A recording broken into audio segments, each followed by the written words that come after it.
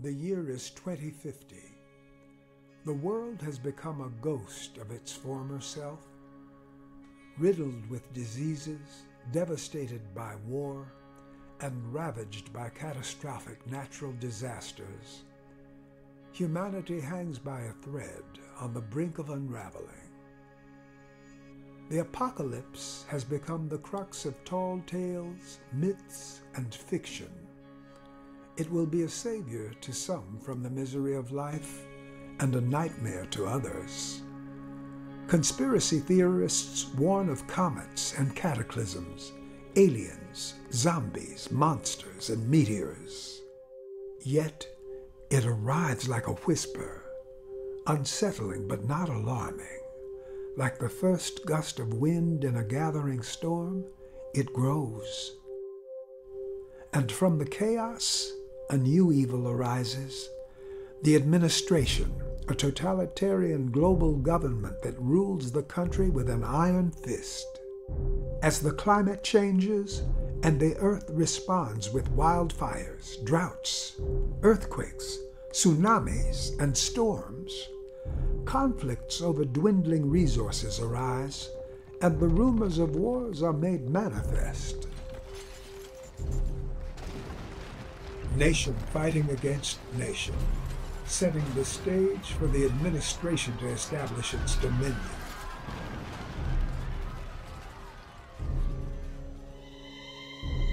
In Quadrant 4, an ethnic hub just outside of the capital city, the people live and work under an oppressive cloud of fear and despair. But hope, as it does, persists through adversity even in the darkest of times. The resistance, an underground group of dissenters, becomes the sole threat to the administration's hold. The stage is set for a battle that will determine the fate of the world. Yamaro, a second-generation West African, gives birth to her sensitive and spiritually gifted son Soku. To keep him safe from the administration's gaze, she tries to keep Soku from embracing his true nature. His grandmother Bandome, a witch trained in the traditions of her people, recognizes Soku as the child in her visions, the fulfillment of an ancient prophecy, a gatekeeper who will lead the revolution to end all revolutions. Bandome counters Yamaro by teaching Soku the ways of the ancient gatekeepers, those with one foot in this world and one in the next, maintaining the balance between them.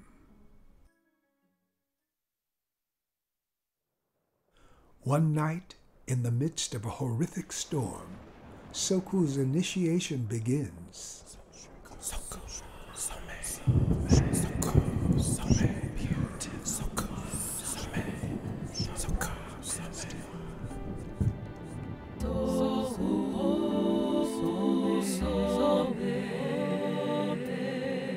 Soku beautiful one, Soku Somé, Soku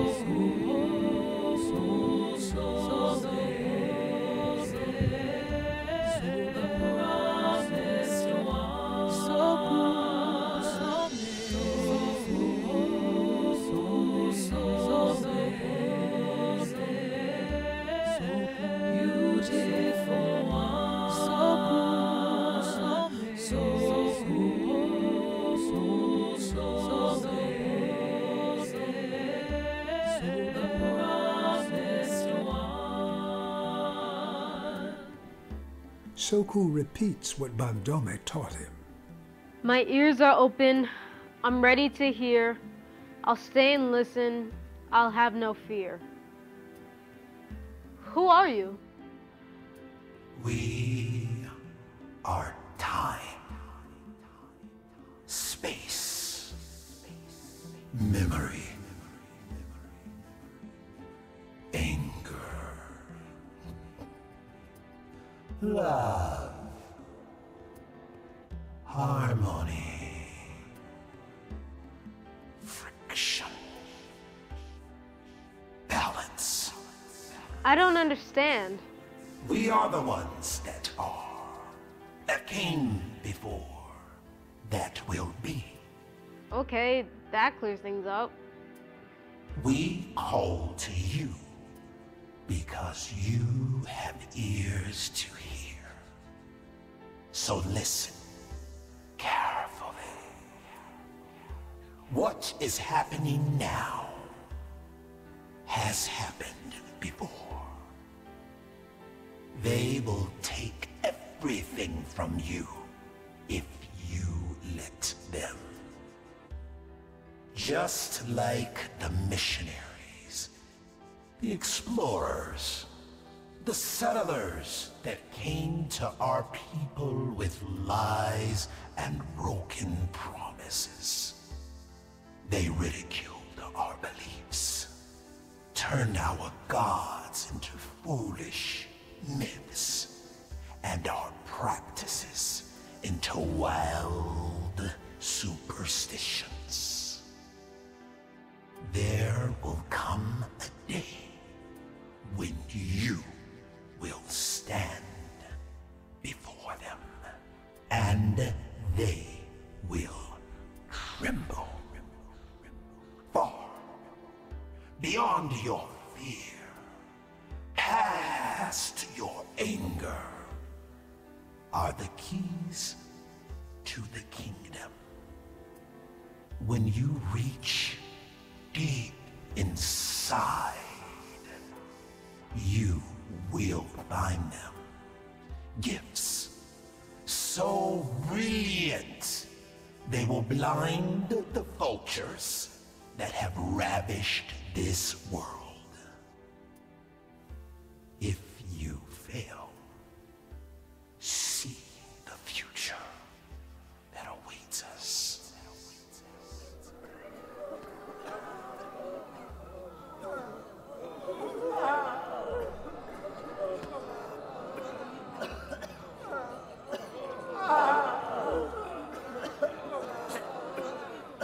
As Soku takes in what he sees, suddenly there is a banging on the door of the quarters.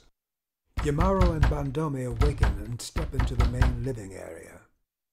Yamaro cautiously opens the door and immediately 3 agents of the administration forcefully enter.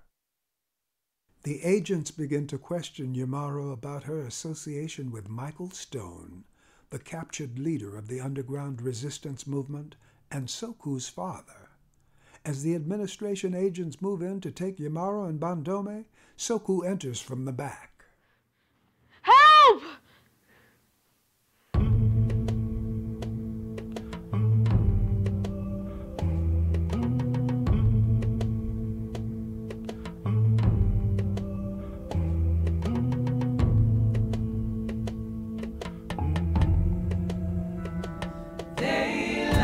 They lied to you. Told you you were the finest thing ever created, that your thoughts were divine and your word law. Told you you will never have anything unless you take it, that there is no such thing as thievery because everything is owed to you. There is no rape because your desire is pure, your thirst for flesh justified. There is no torture, just correction. There is no God but you, and you believe them. You soaked it up into your skin like sweat and dirt. You believe you didn't need a God because you were God.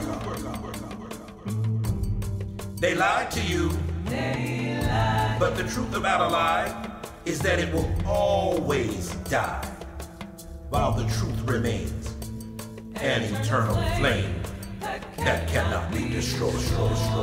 Tell your leaders their reign will not last forever. When the earthen shell is broken, and the spirit is set free, and the light of truth is spoken, to release them just to be fully, truly be, fully, truly free.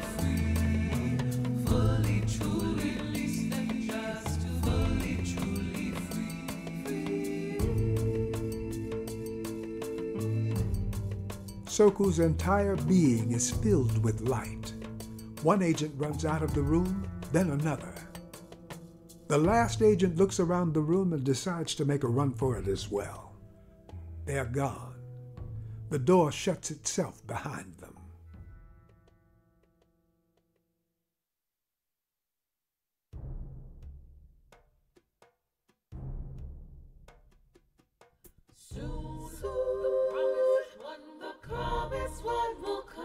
Eyes to ears to hear, be a child, a resurrection, a keeper of the portals, a keeper of the gates, a sentient soul, with 1 foot in this world and 1 in the next, a portal. Until then, much suffering. Before Malidoma can teach Soku to master his gifts, the family residence faces another attack by administration agents. Soku concentrates, trying to summon his newfound powers. The agents take out their guns. Come on, Soku. You can do this. Focus. Come on. Nothing happens. The administration agents move in. Malidoma is shot. Germono is taken captive, and young Soku runs for his life through the dark streets of the capital city.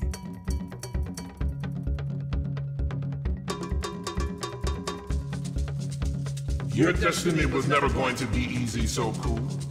But that is the contract you made before your birth. Destiny calls us to walk into the fire, past our fear, through our pain, to our destiny. Those with a great destiny endure great pain. One day it will be clear to you why this had to be and what you must do.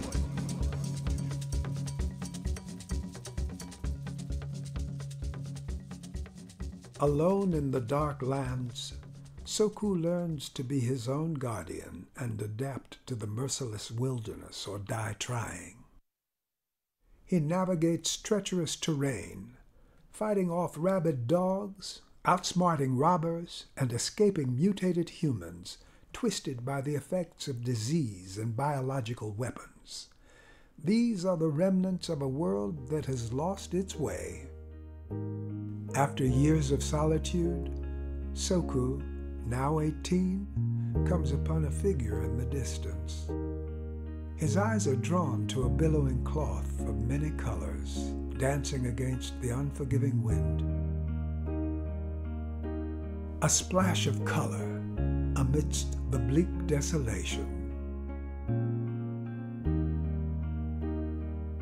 Soku's curiosity and captivation lead him to Damien, a frail and beautiful soul left to starve in an elevated cage.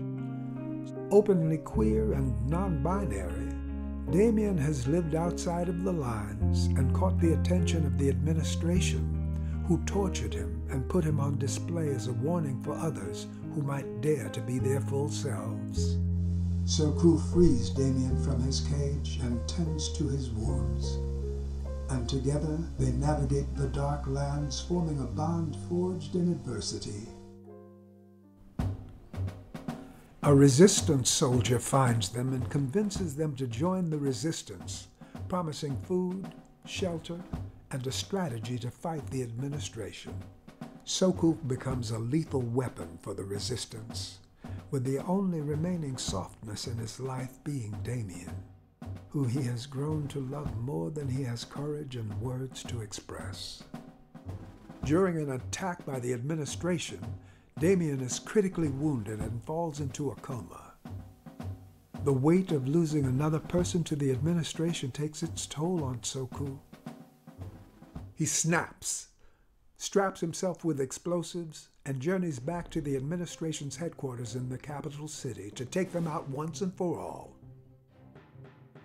You took everything from me. Took away everyone that ever loved me. So I have nothing else to lose. Soku's bravery emboldens the onlookers who echo his demand for freedom. Release them! Release them! Release them! Soku is caught up in the moment, which gives one of the administration soldiers a clear shot. A bullet pierces Soku. He falls, detonating his armor of explosives.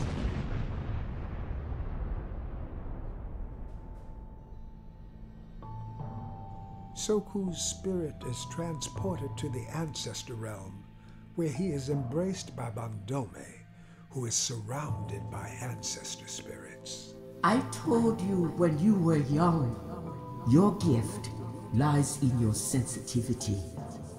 But you became hard and cut off access to the gates, to the power of this realm, and most devastatingly, to your own power.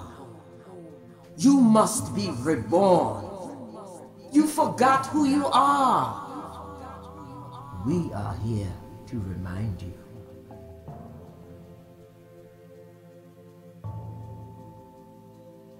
He is sent back into his body with his gifts amplified and fully activated.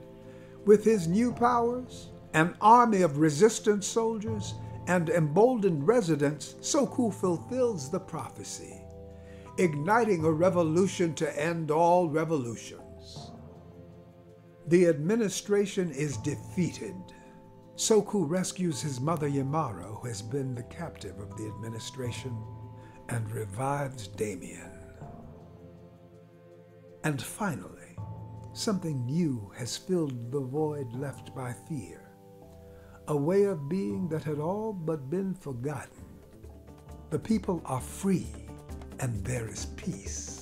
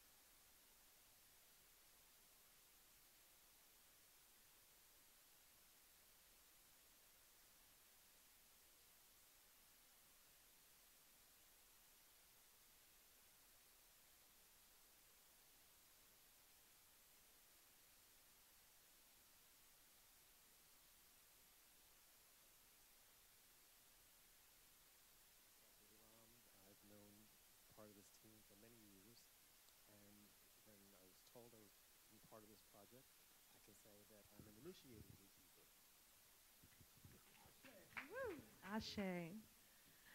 So excited to get us started. We'll probably chat. I'll ask a few questions. We'll probably last about 20 minutes. That way you get a chance to kind of look around at what we have before we end our time together. Let's start with you, Germono. Can we talk a little bit about what inspired you to write this piece? And I'm actually going to switch mics because somehow this one feels way more powerful. Releasing your power to me. That's very sweet. Well, interestingly, these two gentlemen here are the reason that I know about the term gatekeepers. So I met Dr. John Martin Green 47 years ago. Wow, you were supposed to laugh because there's no way I'm 47 years old. You can't be that old. Anyway, so I met Dr. John Martin Green. I think it was the second year of the Father's Time Festival. Father's Time in the house. So it was, I was writing a play about sexuality and spirituality and how the Black church deals with that. It's called The Anointed. And Dr. John Martin Green was my second director ever in life for anything. And he sat down afterwards and he's like, you should read Of Water and the Spirit by Malidoma Somé. And I said, yes, I'll get right on that. And like several years later, I picked it up. But I was also at a conference, and I don't remember who initiated the conference, but I know Bishop Yvette Funder was speaking, and Dr. Michael was speaking, and he held up this book called The Spirit of Intimacy. And he was like, you are somebody!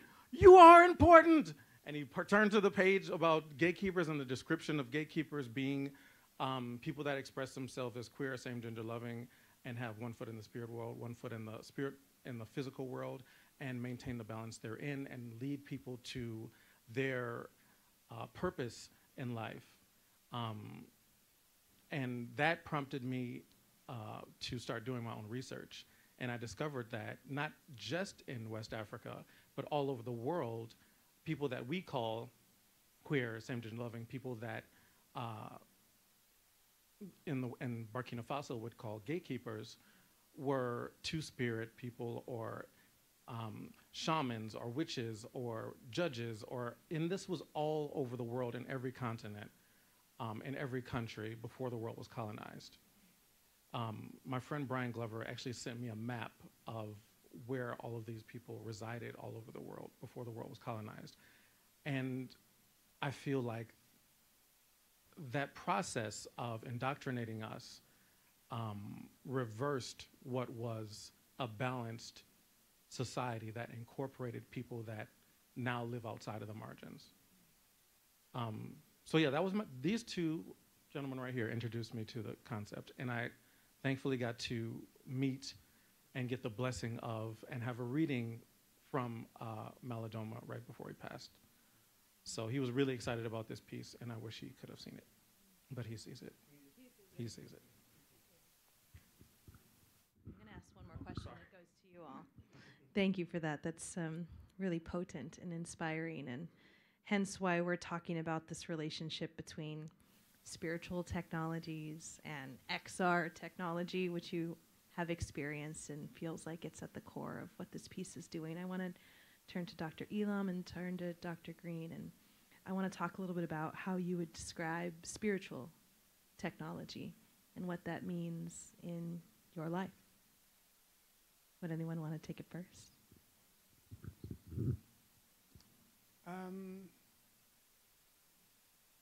For me, spiritual technology involves taking elements from nature, from the natural world, including flora, herbs, and such like, for medicinal purposes, for healing purposes, and also ritual practices, all of which are designed to facilitate balance and harmony with nature and with the universe. It's really operating on a different vibrational level and understanding And when you operate on a different vibrational level, it's the technology opens up and you just see. And in the part of seeing, you part doing. And so when you're in spaces and places, you've learned to administer the medicine to people who are maybe not familiar with the medicine, but giving it in a way they understand it. And then once they get it, expose it. So it's really operating in that space and trying to bring things in from that vibration, that level, that other world that resides over here. There's so much wisdom that exists here that I want to acknowledge. And I'm a healing practitioner as well, myself, which is one of the reasons why I got most excited about what this piece could do. And I'm curious, and this is a question for all of you or some of you, I'm thinking about the impact that we hope that this story might have on audiences. We know that this piece is still in development. We know that we're learning about what this piece is, what's important about it. What's important about it to you all, and what do you hope that audiences take with them when this piece gets ultimately fulfilled in its final incarnation?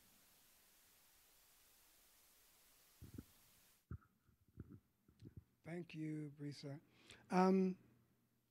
So back in December of 2007, I had the privilege, I was then working with an organization called the Black Men's Exchange New York. And we invited Malidoma Somé to do a weekend-long symposium with us at City College up in Harlem, where, among other things, he shared with us that the gatekeepers, as in Dagara cosmology, as Germono mentioned, are guardians of the community whose charge is facilitating people's alignment with and contribution of their respective gifts to the society. And should anything impede that process, crisis ensues, whereupon everyone looks for the gatekeepers who reside on the margins of society and who then, taking cues from nature and the ancestors, restore balance and harmony to the collective. Something I'm hoping that this piece, which is a hero story, which centers a same gender-loving character, which, as Malidoma instructed us, are not always, not all gatekeepers are same gender-loving or queer, but all same gender-loving or queer people by virtue of what the indigenous Americans reference as our two-spirit energetic balance have gatekeeping potential. And what I'm hoping people may take from this piece is, no, before I say that, I'm gonna backtrack one more time. Something else that he told us, which was both chilling and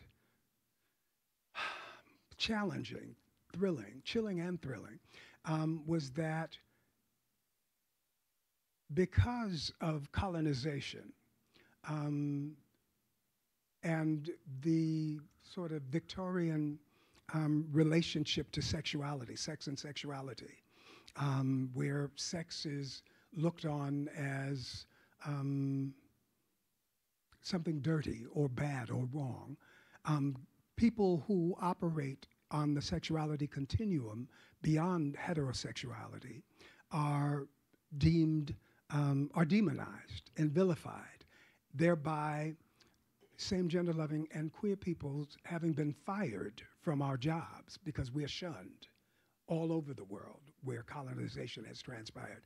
And what I'm hoping audiences will take from the piece is a recollection of the fact that, as Germono pointed out, gatekeepers, same gender-loving queer people are gifted to support. Our job is to support each other's aligning with in distributing our respective gifts and help to restore us to our original roles in society, if that makes any sense at all. It's strange that I worked with Dr. Somé for 2.5 years, different phases, all in New York State, and he came in his travels. And after my initiation, I was like, well, where am I going to go with this technology? And the ancestor said, you're going back to church. Well, I was like, how's that going to work? But I'm engaged in a church that engages in sacred memory. And before they were able to see, they had to heal. And so the process was to get through the trauma. And my process was to walk them through the trauma at various stages and bring back the rituals. And then hide the rituals, like I would hide the talismans. I said, oh, just a package, right? And do things like that. And then embrace the scriptures and stuff like that. After 20-some odd years, I'm called the priest. Because I'm in a community that wants to engage in sacred memory. And somebody said, we're dealing with 400 years of damage. Now we're on the road to healing, but it's taken a long time. And now that I'm here, I see the medicine, I see the technology, I'm helping other people find their medicine and their purpose. And so it was really about what he and John Martin and I talked about, is that it's important. Your technology doesn't work amongst yourselves. You have to engage in a community that engages in sacred memory, because that's the only way it's going to work. There is a sacred memory movement in the African American community that is slowly taking place, is slowly moving. And so the need for gatekeepers, the need for this people with this medicine is coming to fruition. But it's going to take time. And I had to realize that even in the community that I was in, when the colonization would pop up, I'd have to say, oh, you don't know who you are. Okay, and keep it moving. I still gotta, as one person that was part of my initiation, it was a ritual at night, and I think it was raining, but there were tea lights.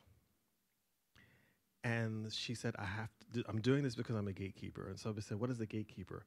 She goes, I don't know what a gatekeeper is. All I know, I have to keep these tea lights lit, because the tea lights were an important part of the ritual. So no matter what obstacle you faced, no matter what obstacle, even in the colonization, people not remembering, you still have your medicine, and you still have to keep the lights on.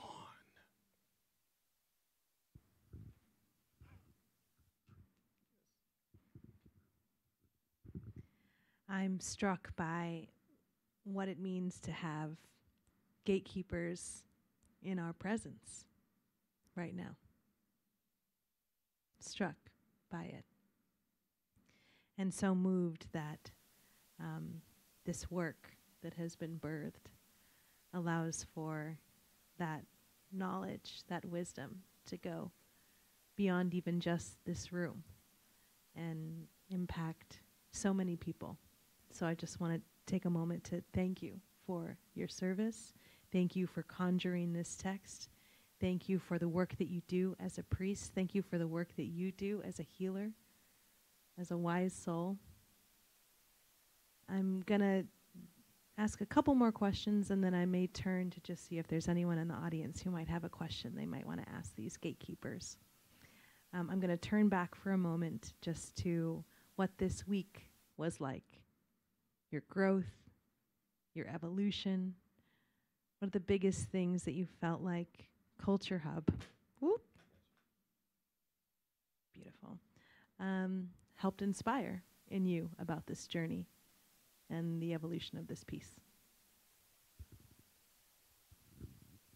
Well, so I'm coming off of the heels of a pretty intense employment situation. And this has actually caused me to learn some things about myself outside of the piece. And the last few, and I've been blessed to have residencies, period. But the last few residencies have been pushing me to play. And I'm like, yeah. So what's the date that this is gonna happen? And then it's like, well, you're supposed to explore. I'm like, exploring, got it. So then on page 5, and it's like, okay, Germono, this is an experiment, right? It's an experiment. And I had to stop, and I'm like, why do I do this? Like, why am I like so regimented? And like, well, goal-oriented, we say is a good thing, but it's something that was also taught. So it's like, why can't I just stop and play and explore? And I think it sort of goes sort of what we were talking about. Like, I've been in an environment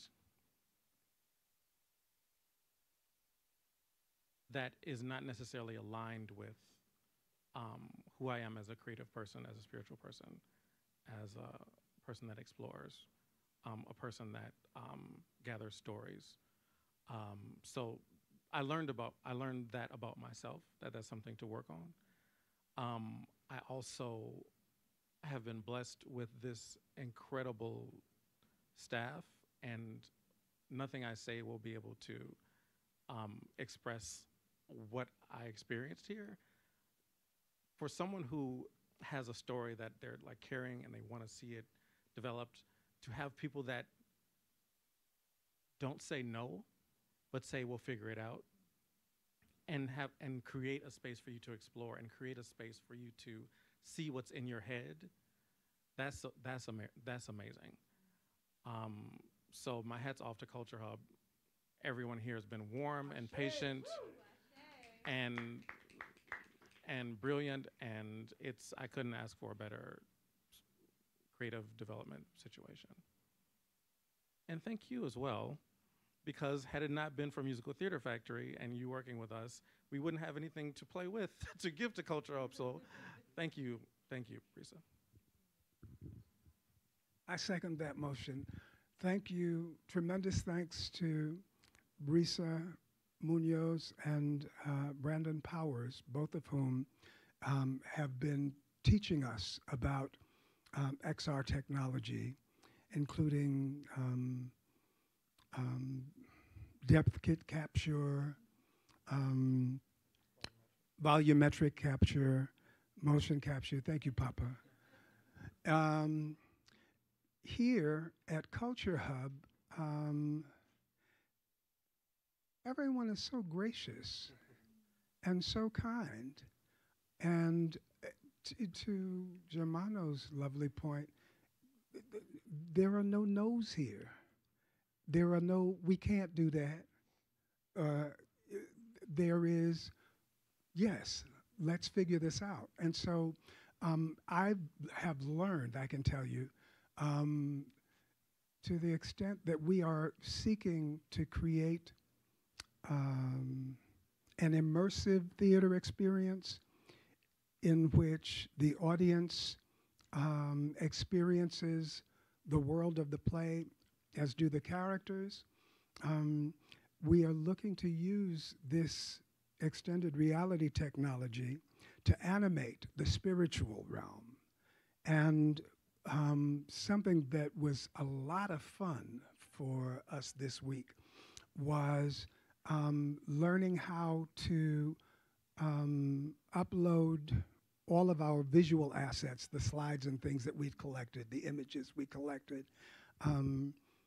into a projection design using multiple screens towards beginning to create the world of the play and punctuate the action of the play. So we're not going to be working with illustrations. They're going to have to be real people on the stage. But that was so much fun, so exciting, and so much fun. And they are so skilled that in this tiny space of a week, we were able to mount this little structure for you guys. Also, in terms of the sound design, at which he's already, in his own right, masterful. Learning about surround sound and how that can create an immersive experience. How did you, well, you all will tell us how you found it. Tremendous fun, and deeply indebted to you, CultureHub. Thank you. Well, I'm in awe of the piece, and I already got a vision, and I'll be talking to you about it. I'll be talking to you about it. Yes, it's in line with the sacred memory movement, and I think communities have to recognize who's in their community, and I think we have. I mean, we have the Bayard Rustins who operate in his medicine despite opposition. We have James Baldwin who operated his medicine despite, and Audre Lorde. You know, they were maybe not be initiated, but they were doing the work, right? They were doing the work despite the opposition. So you're doing the work in spite of, in the midst of opposition, in the midst of creativity, in the midst of energies, in the midst of everything. And so I already got a vision. So I'll get ready.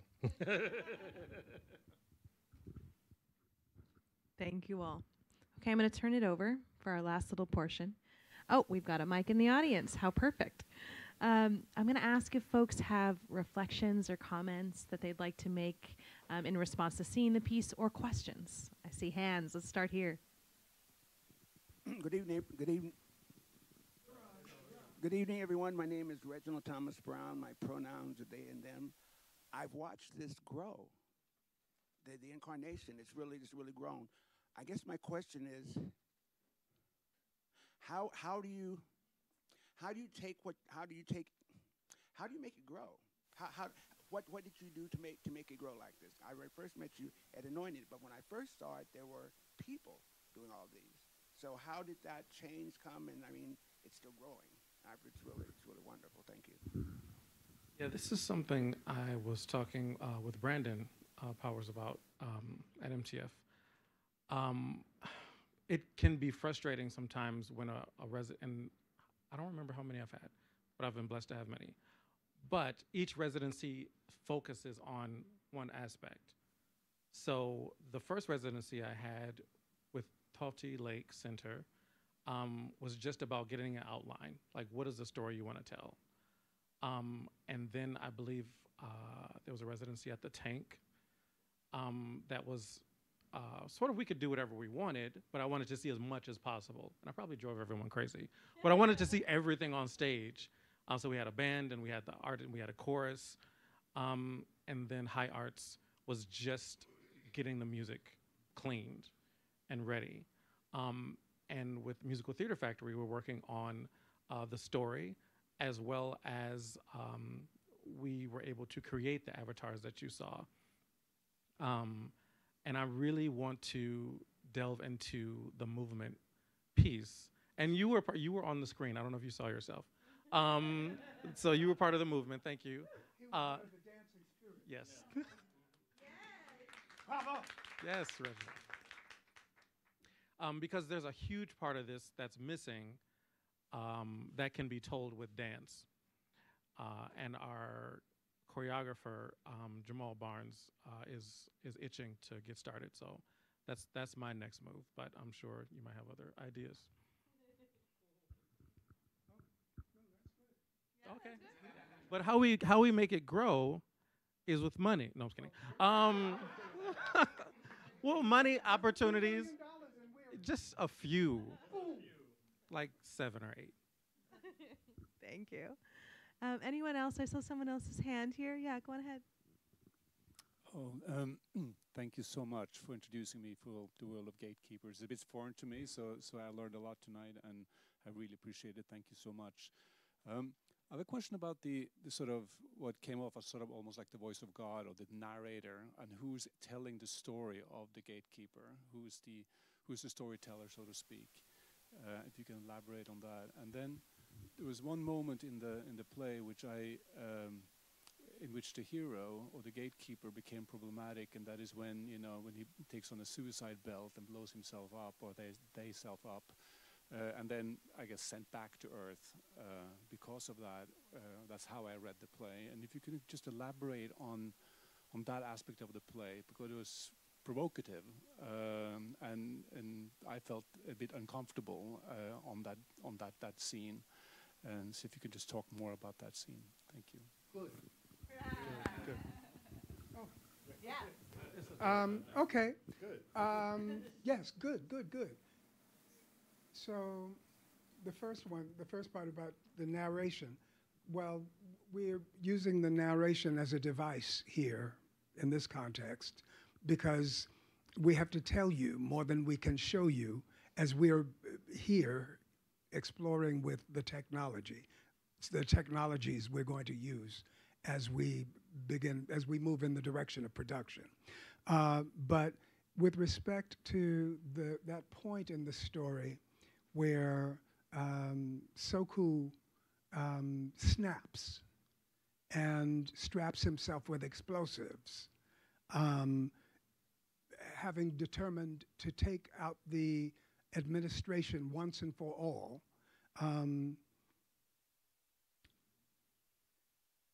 that's a moment of a gatekeeper, as Bandome tells him, his grandmother tells him once he's blown up everything, he's forgotten who he is and has become hard, which she warned him not to do.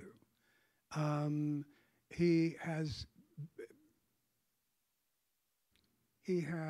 stepped away from his sensitivity, wherein lies his power, his sensitivity and his vulnerability in the quest to protect himself and beyond the myriad of traumas to which he has experienced over the course of his young life.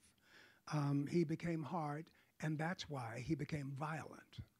Violence was the answer, he decided, once the only person left who loved him and who he loved, when that person he believed was taken from him, he snapped and behaved as many of us do when hurt people, traumatized people. We're witnessing that right now in Israel and in Ukraine, in Sudan, in Central Republic of Congo. Yeah, a lot of traumatized people moving about, acting up and acting out in vile ways. And so does he. Yes, Papa. Yeah. In self-destructive behavior, right? Suicidal or involuntary suicidal behavior takes place. And I remember myself standing on the edge of a platform of a train station, waiting for the train, but not to get on it, but to get in front of it.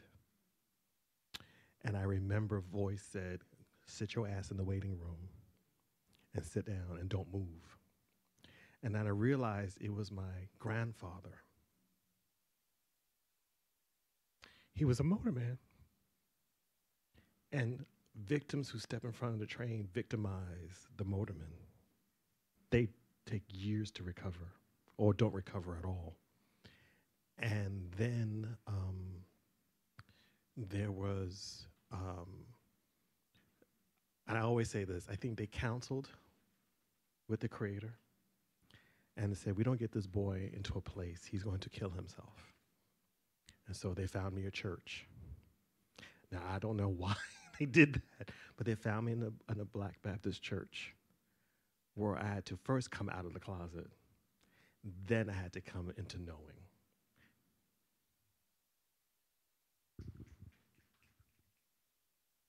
Can I tell a quick story? Now, this is prompting my own similar situation, but I was also suicidal because of my experience being closeted and in the Black church. I was ordained at 20. And I think that... Week before last. Yeah, I'm only 24. But I think that the thing that saved me was, one, leaving the church and finding my own path towards the divine, but also being introduced to this concept of being a gatekeeper. And I didn't understand, sort of speaking to your question, the trauma of this character until very recently, because of course I have my own trauma.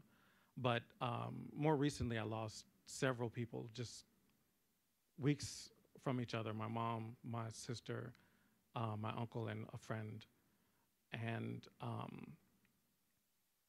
had I not been aligned with what I'm doing, my mind, and this is something that I struggle with, my mind would have slipped back into depression and back into why is this happening and is this even worth it and why do I keep going and is it ever going to get better? But I know why I'm here, and that saved me, and it is still saving me. One of the things that Malidoma told me in my reading, which I didn't understand, he said that you're a mineral person. And I'm like, great. I don't know what that is. But he, cowrie shell reading, and it goes to the mineral section, and he said, you're a mineral person. So my aunt is now one of the last siblings of my mom that's alive. And I was always gathering stories from my mom and trying to figure out who we were as a family by digging into our past. And my aunt she's like leaving. She's telling me she's gonna leave.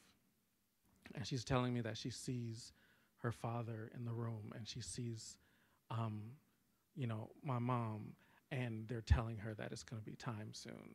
And she's telling me these stories, and I'm taping this because I'm just interested.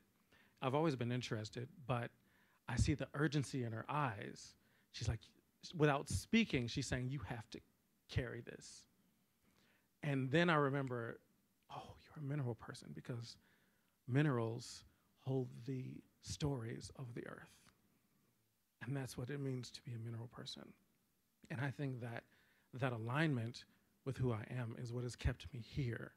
And if it kept me here, it is possible that someone can become in alignment with why they are here. And maybe that will give them a more fulfilling experience on this earth, because spirituality is wonderful and you can even escape into it, but its purpose is to cause you to have a fulfilling life here. And that's the purpose of spiritual technology. No better way to end than that. I want to acknowledge, thank you for being here, all three of you. It is important that you're here. I want to thank you all. Thank you for being here. It is important that you're here. Hope you have a beautiful evening. Thank you all.